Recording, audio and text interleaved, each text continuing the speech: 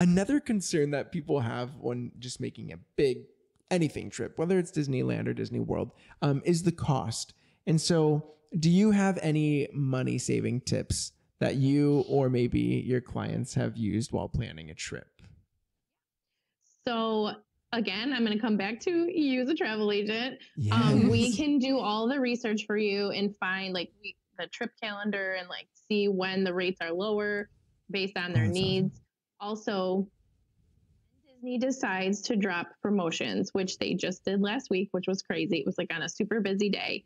As your travel agent or your travel advisor, we will go in and check your reservation and see if it applies, if we can apply a promotion for you. If the promotion doesn't work, we can find other options that maybe you might want to save the money. So I got to text a client last week and tell them that I saved them $1,700. And yes, you're hearing me correctly.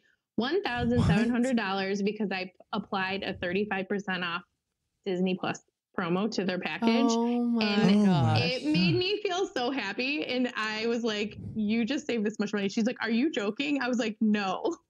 That literally gave me like chills right there. Yeah, that is like, so that is every reason to use a travel agent right there. Yeah, because I didn't know, because you could apply that like sometimes like post booking, and they'll apply. So that's what happened. So that she booked with me a couple months ago, and I said, Disney usually only does promos for like, I don't know, 3 to 6 months at a time, and she's going in December. So I was like, if when the December promos come out, I will go and I will apply it for you. Disney, if you book through Disney alone, they will not go and do it for you. You can call and ask them to do it, but they're not just going to automatically do it. You know what I mean? Yeah. So when you have a travel agent, they'll do that for you.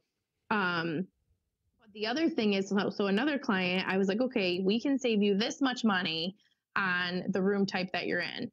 Or you can upgrade to a nicer room and still save $200. And they were like, oh yeah, I want the nicer room and save me the $200. So that was cool too. It's like fun. You can do, cool. Find ways to save money and help people have a nicer trip.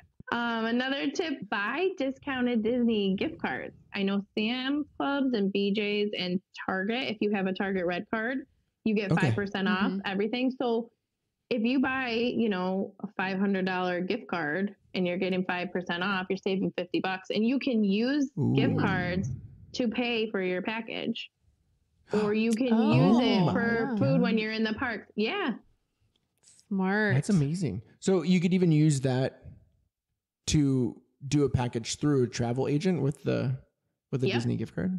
Wow. Yep. Wow. Or a cruise. You can book a cruise with Disney gift cards. Oh. Yeah, you can use it for anything Disney. And the other thing I, tell people is if you're really planning far in advance and if your family knows and they want to give you gifts for Christmas or your birthday, just be like, give me Disney gift cards, give me Disney gift cards. And then you can bring them with you or use them for your trip.